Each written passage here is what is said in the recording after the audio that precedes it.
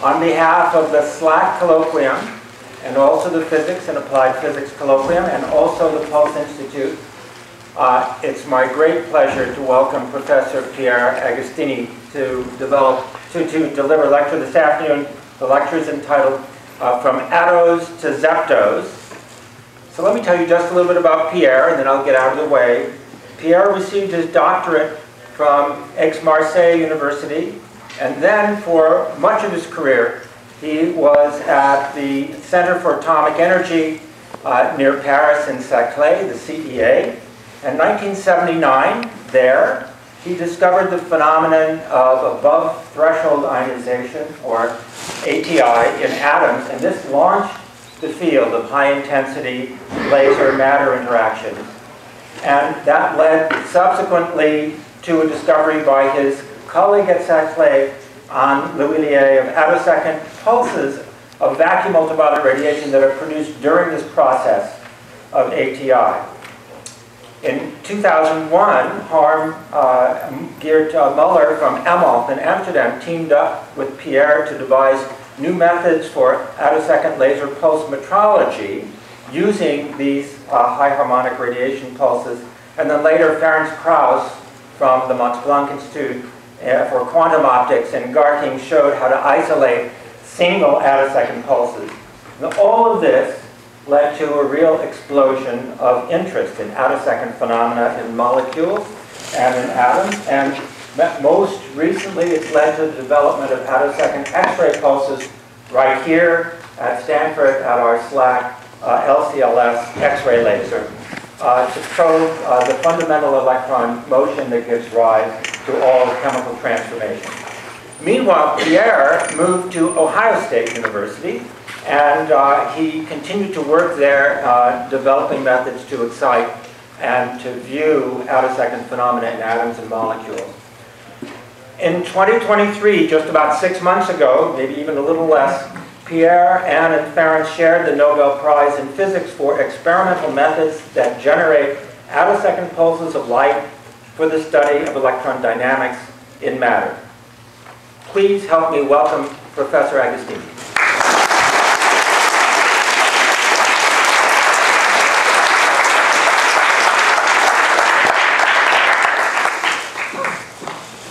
Thank you very much, and thank you for being here. Is this thing working? No. What I'm supposed to do? Yeah, switch. It has to switch it to green. That is the switch there. Yeah. And now? Yeah. Yes. Yeah. Okay. All right.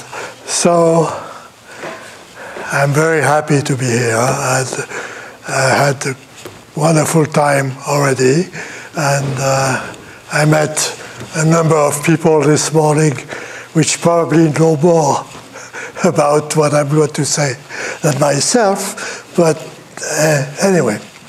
All right, the title of this talk is From Atto to Zepto, and I'm afraid I'm a little bit cheating about Zepto, but we'll see. Okay. And perhaps the idea is to tell you what or why we do physics. I mean, what do we do and how we choose to do what we are doing.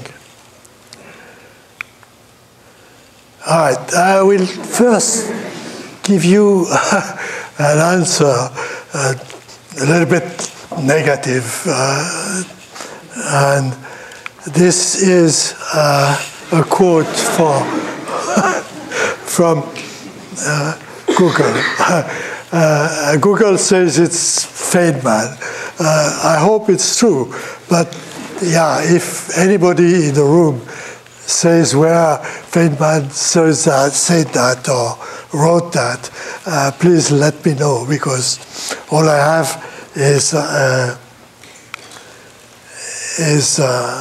this Google stuff. All right. Okay, what I want to tell you about is how we went from harmonics, from the basic harmonic generation to the APT, that's the attosecond Pearl strain, by using this thing called RABBITT. And we'll see what that is. Okay, so what you see here is probably the first attosecond Pearl strain in the literature, and this was about 250 attoseconds and separated by 1.35 femtosecond. All right. Okay. This will be an excuse just to recall some memories from 24 years ago. At the same time, Ferenc took a completely different route, and, well, not so different after all. He was also using harmonics, but in a different region of the spectrum. And he was working on trying to get isolated attosecond pulses, IAP. And right now, the world record from IAP is 43 attoseconds. So it has been, an increase, or a decrease of duration during the last 20 years of about a factor of 5. All right. However, all of this was because of Anne Lullier. And in 1987, Anne discovered this phenomenon of high-order harmonics. And when she tells the story, she says that she was looking not for harmonics, but for fluorescence. And it was really a surprise, and both a surprise for the kind of spectrum she had, and a surprise for the intensity and how it was constant over a large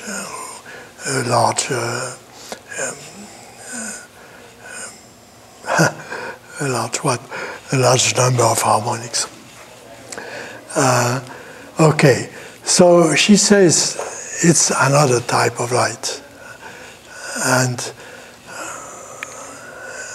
we could ask, why is it another type of light? I mean, in what sense? And what sense? And we know different type of lights. One is the black body radiation, and for different temperature it has different spectrum, but that's continuous spectrum, and that's one type of light we know. Another type of light is the laser, of course, which is quasi-monochromatic light, and this is either CW or burst, but that's almost monochromatic. And by comparison, the spectrum of the high order harmonics is completely different. Yeah. If you look at the spectrum here, you see the large number of lines equally spaced, and up to a point called the cutoff, and therefore it was almost natural to ask the question: is this spectrum allowing attosecond pulses or leading to attosecond pulses? And the first answer to that question was a yes, given by Farkas and Todd back in '92. And they did a calculation which was almost an exercise, calculating what's the Fourier transform of such a spectrum. And they discovered that, yeah, the pulse duration they could have is very short, and it's the period of the laser which make the harmonics divided by 2n, where n is a number of harmonics in your in the spectrum. So yeah, we all knew this paper, but we were not sure if we had to believe it or not, because one very crucial condition is that they have to be phase locked. Yeah? And if they are phase locked, yes, the result is there. And if they are not phase locked, then it's something completely different. Actually, what do we do about the phase?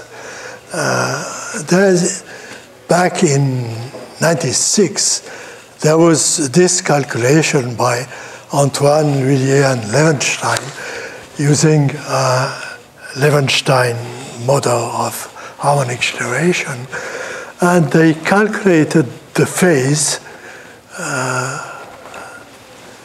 of harmonics up to, I don't know, 69, I guess, and with in neon with their model, and the result was kind of discouraging, because the phase looked completely random, and with such random phase, you don't expect at all to have attosecond pulses, but you expect to see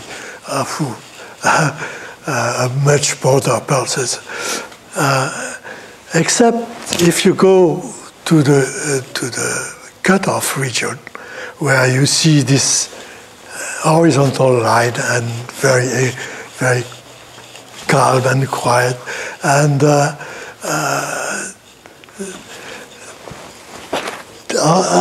unfortunately, this was not very interesting, because the number of photons you can get in this region is almost zero. I mean, it's going exponentially to zero.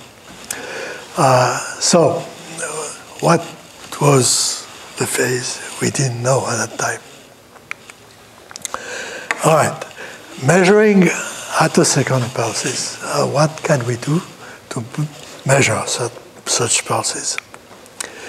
All right, we all know that if we have nanosecond pulses, we can use a fast photodiode, and that's enough to see the pulse in time on your oscilloscope.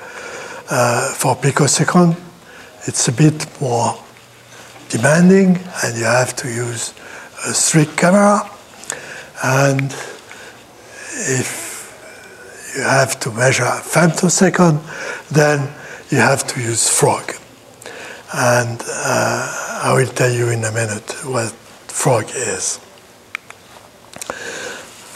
All right, frog was invented by Trebino back in I forgot now, in the 80s?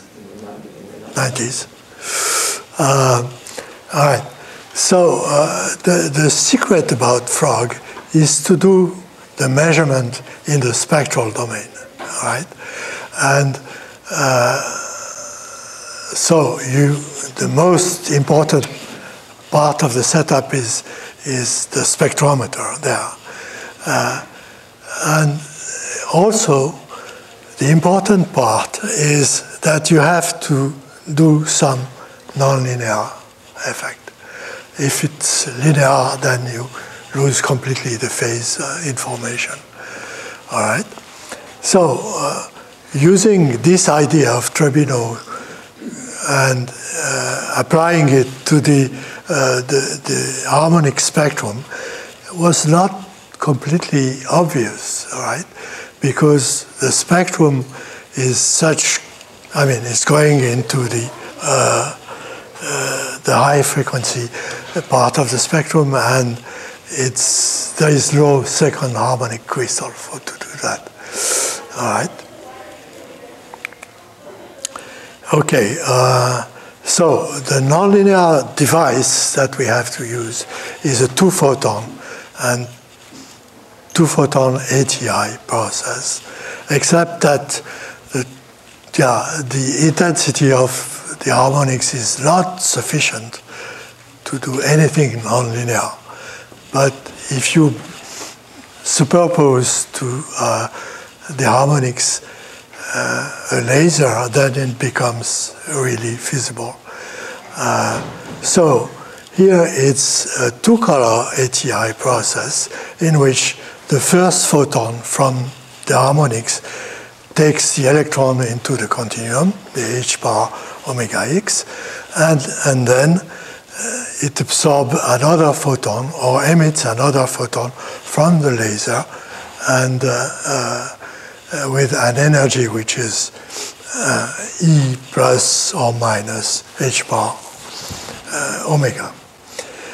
All right, so this was, as Phil told you, was observed for the first time a long time ago, 79, and for some time we saw this small result, this small peak, and we were kind of afraid that this was an artifact or something, and so the paper was published very quickly, and almost unfortunately. But a bit later, we found out that with better spectrometer and better laser, and going from the 1 pulse every 3 minutes in the first case to the 10 pulse per second in the second case, we could get a much better spectrum, and we were convinced that this was real.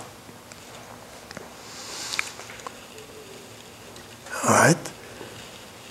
So why do we do physics? Not for practical results. Those guys, the 3 people there, are French theorists from University Pierre and Marie Curie in Paris, and they published in '96 a phi survey paper, and in a corner of this paper there is this calculation, which is a calculation of a 3-color ATI spectrum in which we have 2 consecutive harmonics, omega q and omega q plus 1 or plus 2, and superposed to the laser who creates the harmonics.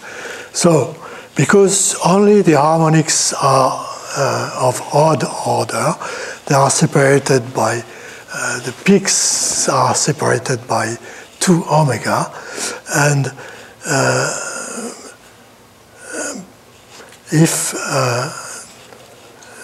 the atom absorbs 1 more photon from the laser on top of the lowest order harmonics, or emit a photon from the highest order harmonics, then you end up with the same state.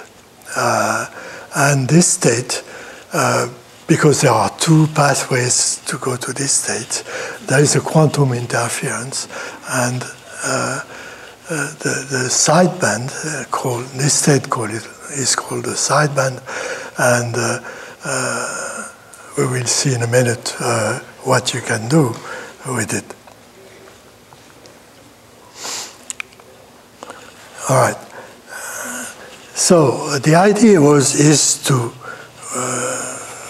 measure the sideband amplitude, and it is from their calculation, it is clear that the sideband amplitude contains an information on the harmonic phase difference, and that's the crucial point. Plus small correction, which is called the atomic phase in their calculation, and from which we can derive the photoionization delay, as we will see in a moment. All right, so there is a simple equation that will tell you what the phase difference between the harmonics Q and Q plus 2 are, and that's the original phase of this function. So it's very easy to see. All right, so that this is an implementation of their theory. Mostly Harm Müller, who's photographed here, is the guy who basically invented that setup, and to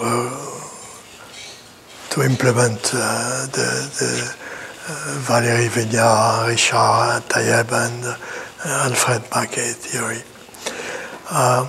So what you do is take your laser and use the central cache to make the profile of this laser,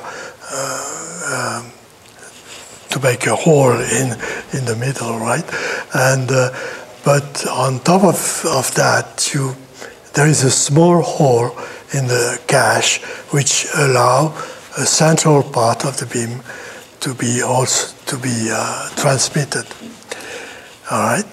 Then we had this couple of glass windows that were orientable, and that we could, position very precisely. And they are been given to the Nobel Museum now.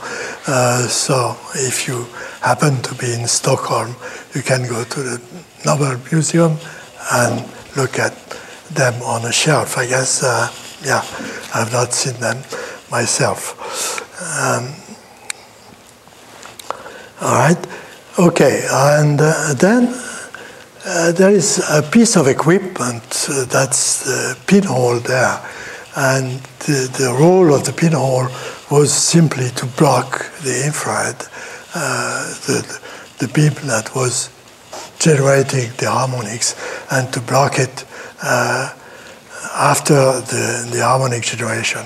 So the harmonics were going in the central part of the beam, and they were superposed by construction. They were superposed to the laser frequency. All right. So you can see Harm Müller there, and you can see the two students that did hard work at that time, and Thomas and Pierre-Marie Paul, both PhD students.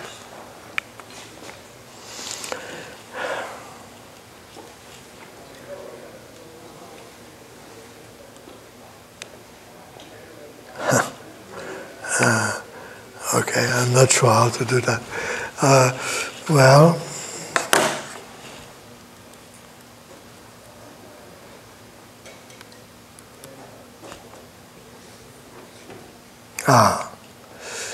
right. Okay. Okay. So here you can see a spectrum, and the peaks that are almost always there are the harmonics peaks, correspond to harmonics, and the peaks that grow from time to time in the middle are the sidebands. So the idea is that if you measure the phase of the sideband amplitude, then you get access to the phase. And this is the result. So we have 1, 2, 3, 4, 5 harmonics, and you can see the phases which are from this measurement. And once you have the amplitude and the phase, then you can reconstruct the time domain dependence of the signal. All right, so this is what we had, and this is what was published in 2001. It's a long time ago. All right, so what about this calculation and the result that we have? Is there a contradiction there? I mean, clearly we were doing measurement not in the cutoff region where the phases are supposed to be constant, but somewhere in the part of the spectrum which is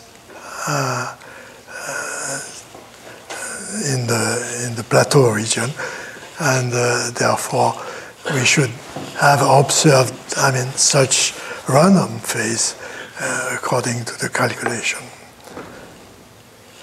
All right. Well, the solution to this conundrum was given in '98 by a paper by Bellini et al., which was a co-worker with Anne Rillier. And what is clear on this result is that there are two amplitudes which are responsible for this random phase that we see on the left. And but the long and short trajectories, the so-called long and short trajectories, have different angular distributions. So the long trajectory was killed by the same pinhole that was there for another reason, that was there for blocking the infrared beam. And this pinhole is therefore the most, or was the most important piece of equipment, of the equipment. It was, a kind of expensive experiment, but this pinhole, 5 cents or something, was probably the most important piece, because without it, the experiment would have given something like the left.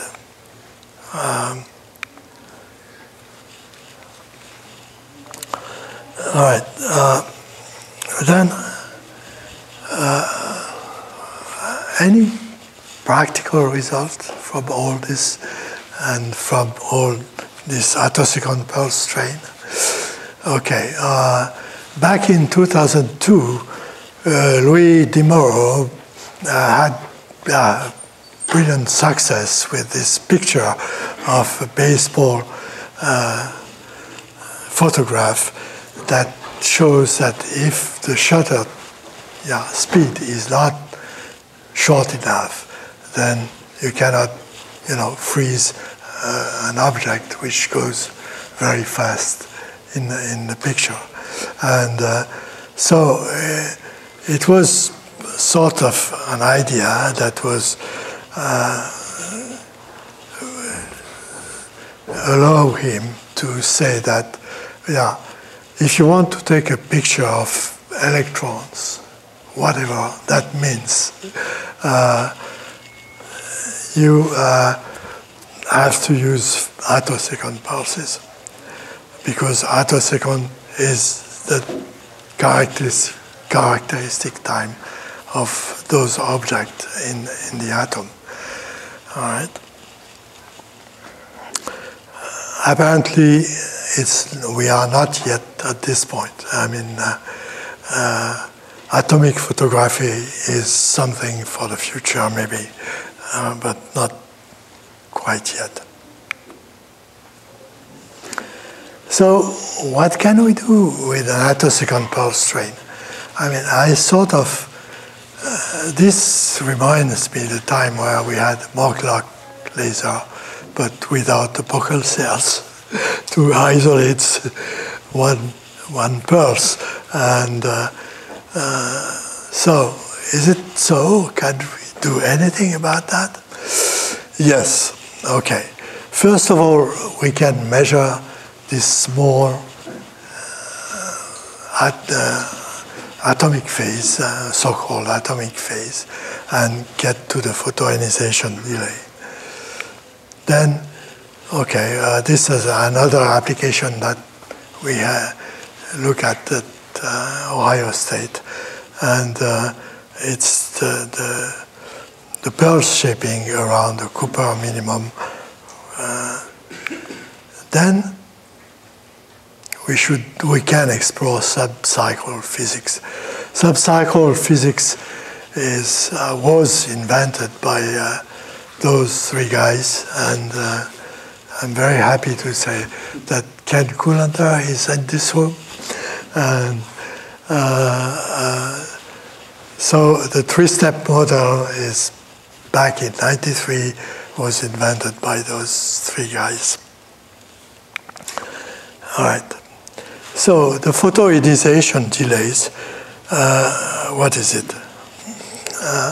If you have an electron that goes by a potential here, and if you compare the phase it has to the case where no potential is there, then you have a phase difference, which is called here delta, and the derivative of this phase difference with respect to the frequency, to omega, is called the Wigner delay. Yeah, it's a time, and that has the dimension of a time, and it's called the Wigner delay. So the Wigner delay, okay. So the atomic phase has two components, the Wigner delay plus the continuum delay, which is not so interesting. All right, so if we want to measure the harmonic phase difference, we have to know the atomic phase. And we subtract it from the measurement, and that's the best you can do. In our case, we could calculate the phase, the atomic phase, quite precisely, and so we knew what to subtract from the total phase that was measured. Inversely, if we want to have an information about the atomic phase, then we have to know the phase difference of the harmonics. And so this can be done either by using another experiment which measure the harmonic phase difference, or by difference itself. I mean, sometimes can do the thing by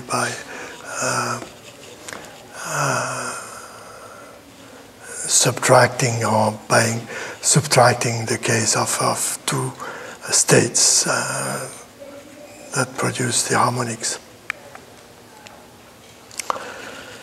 All right, so why do we do physics? The small correction had a wonderful career. I mean, a number. I put a few titles there, but I mean, I think tens of publications are using the RABBITT method and the correction to produce a measurement for the photoionization delay. Okay. And then we come to the zeptosecond, zeptosecond birth time delay in molecular photoionization. I mean, this is perhaps not really the case of zeptosecond ionization pulse like we have in the case of attosecond, but we'll see that in a moment. All right, what happens if the phase, or I mean, if the spectral phase or the spectral, the group delay that you have in the upper box has this shape because of the Cooper minimum, and it turns out that the pulse that you send through it is split into two parts, like is shown in the right. Okay, so this was found out in Ohio State back 10 years now.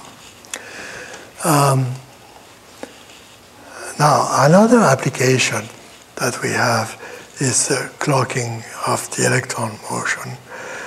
So this is an experiment which has been done recently in Ohio State, and the paper has been submitted last month to Phys Rev.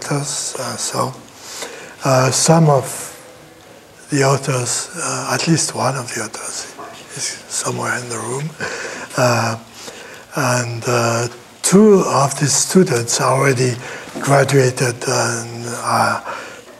Andrew Piper and Xiao Liu have graduated, and so they left the group. Okay, so what did we do? Okay, we had this attosecond per strain, which was which is shown here as a very short oscillation in violet, and we could delay, we could scan the delay between a laser and this guy, and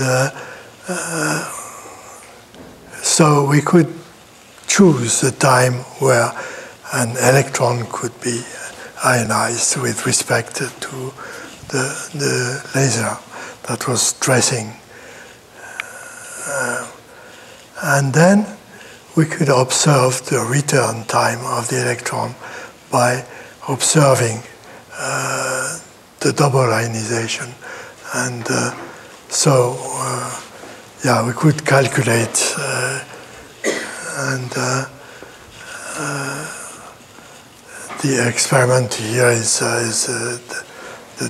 the dots, and the calculation is the red curve. So it works very well. So this is the first time I think you can clock the electron from start, from the beginning to the end. I mean, from its leaving the core and returning to the core.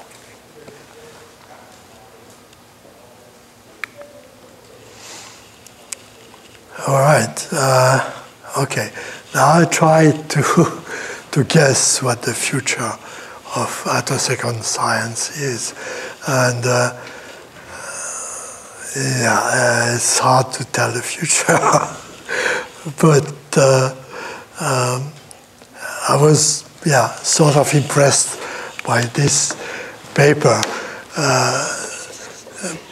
which is already 4 years old, and it's by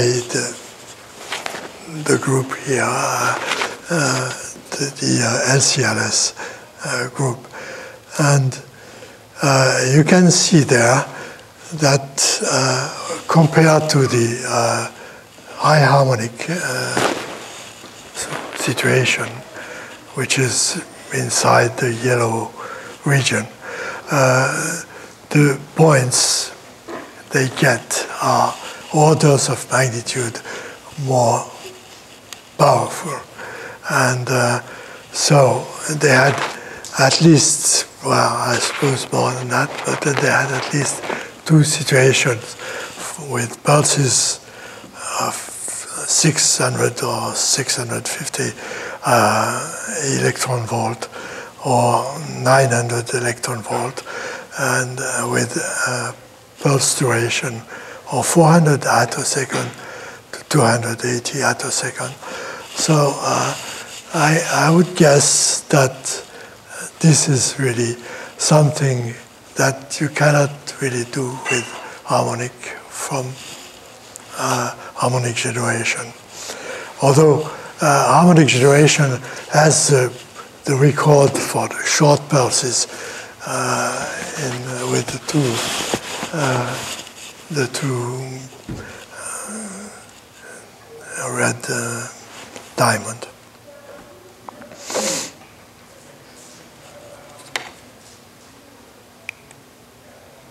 Oh, the zepto. Okay, I go to the zepto. The title was a little bit misleading, so I guess I was confused by the title. But still, I mean, so they are not using the zeptosecond pulse, light of pulse. But the zeptosecond measurement comes from the fact that in hydrogen, the 2 atoms are 0.74 angstrom apart, and the light takes that time to go from one atom to the other. So it's sort of,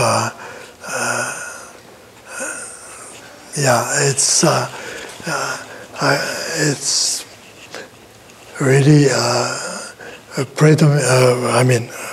it's really something that shows that zeptoseconds are not far away, but that's not exactly the way we call it a zeptosecond pulse.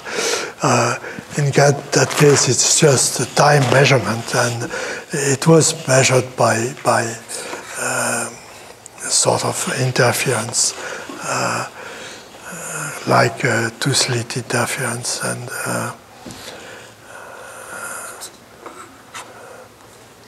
well, anyway, I would think that zeptosecond, they are not very far from us, but they are not still there. All right, so here you have the solution of the RABBITT acronym, and the arrow is pointing to the guy who invented it, and the two students are there, Elena and Pierre-Marie, and that was taken back 3 months ago in Stockholm.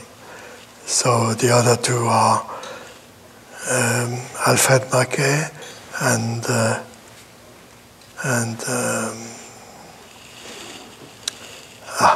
what's his name now? Balcou, Philippe Balcou. All right, and this was the crazy OSU party, and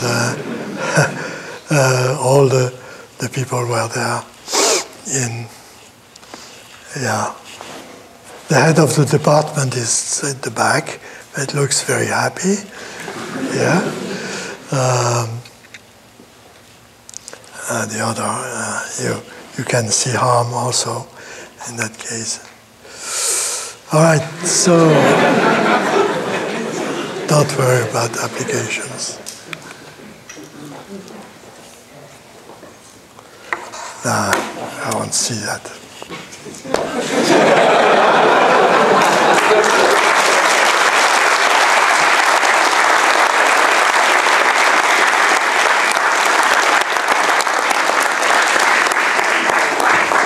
Thanks, Pierre, and also thanks for not showing that last joke. Are you willing to take some questions? Yes. Okay. So maybe before the questions start, I'll do this one thing, with your permission. Since this is also partly sponsored by Pulse and Photon Science, we don't let our speakers get away without swag.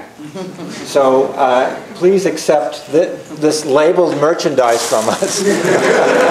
Thank you. So that you can go around the world and be wearing your Stanford Pulse gear. Thank you so much. Drink coffee from your Stanford Pulse. Thank you.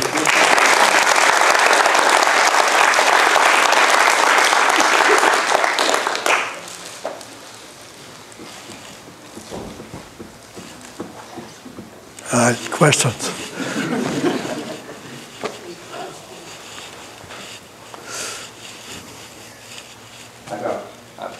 So by the time you did the experiment in 2000 or 2001, was there already some understanding that phase calculation was wrong, or you just did the experiment hoping that it was wrong?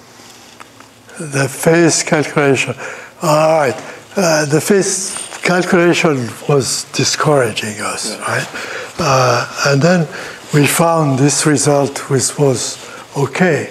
The result was okay. The phase were just going about straight. But yeah, I don't know what to say. It was clear that there was a reason why the theory was that different from the experiment. And I think the reason was the pinhole.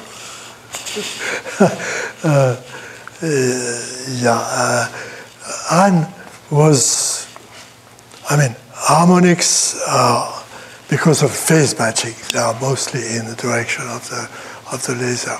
So in most experiments, there is a pinhole.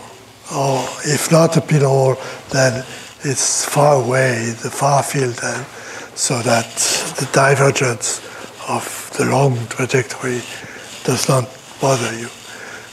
So I guess that's the answer. So that was the calculation. Okay, so probably only a third of the people in the audience would appreciate the business about the long and short trajectories, but was the calculation simply averaging over both? That might certainly be a problem. I guess they had both. Yeah, they did have a selection in the calculation. So, yeah. But in the experiment, we had a selection. There was always a selection. So I'm quite out of field, but whenever I see something of this sort, I start to wonder, how much control do you have in terms of making fancier pulse shapes with that finest resolution? If we can adjust the phase. Well, or increase and decrease the field with that kind. Can you make like a temporal modulator built around this somehow? Yeah, people didn't try to do that, I think, but yeah, they were happy to have attosecond pulses, and they tried to use attosecond pulses. But I agree. I mean, if you can control the phase one way or the other. I mean, in some earlier experiment from you, you were controlling the phases. I have a question.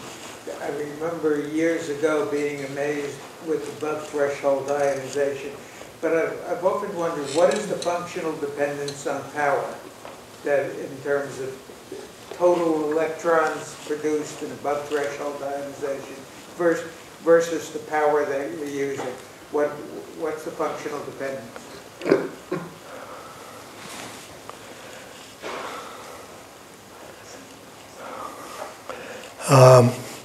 Okay, I'm not sure I understand the question. There was always enough intensity or signal to see the sidebed. And the sidebeds were the crucial element to have the phase, right? There was no problem in seeing that, I think, as far as I know. In our experiment, it was always very visible.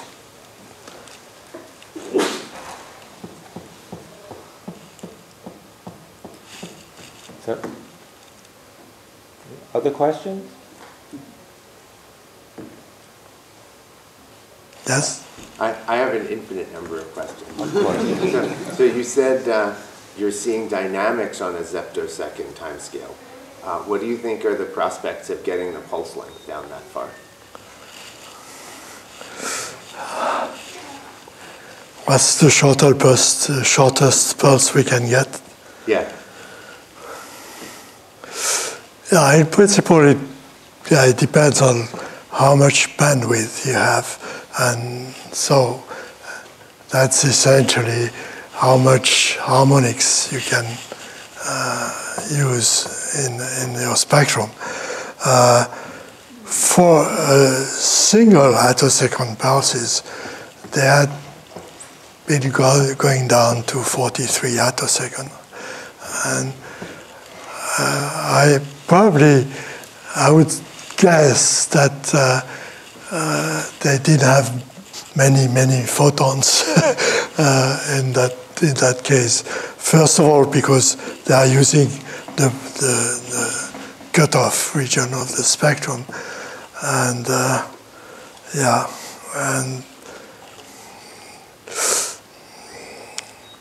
I'm not sure. I don't think we can get to the zeptosecond region with that. Maybe I'm just pessimistic. There are certainly people thinking about it, making use of X-ray free-electron lasers that don't have the natural limitations of atoms. Put it that way. But hasn't happened. Is that fair enough? Hasn't happened. Hasn't been measured. Hasn't been measured. You can combine harmonics of a free-electron laser, you'll have a zeptosecond spectrum. Of course, doing a RABBITT kind of measurement at those energies would be very challenging. So do you feel you are the future? I guess you do.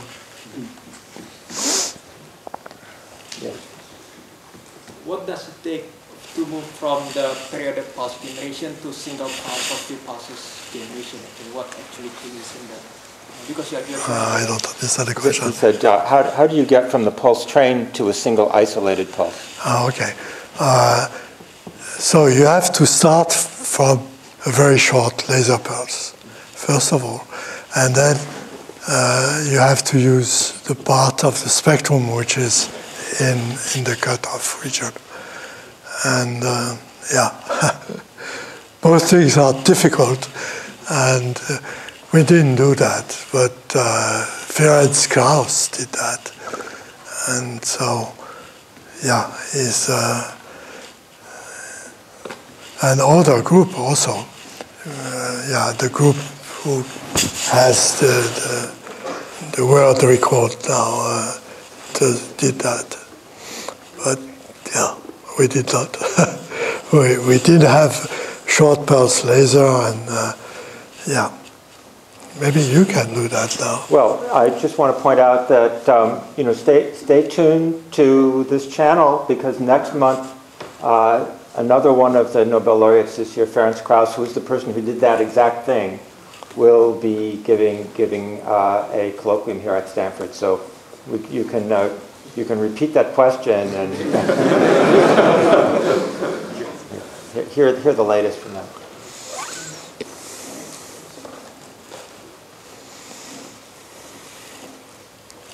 On the 2024 paper that's coming up, I didn't. It's not obvious to me, and it might be obvious to you. Where does both the theory and the experiment agree that there's a pre-peak to the big peak? Where's that pre-peak coming from? Or it's obviously obvious. That's just completely yes, I'm not sure. I'm not sure. Okay. Okay, you mean in the oscillation? Yes. Yeah, you could see that. I'm sorry, you could see it. I mean, I don't know even if you are actually working on that, or it's just, so you don't have to answer. The other question I had is, what kind of minute repetition laser were you using on your first publication? Yeah, I really don't know what the answer is.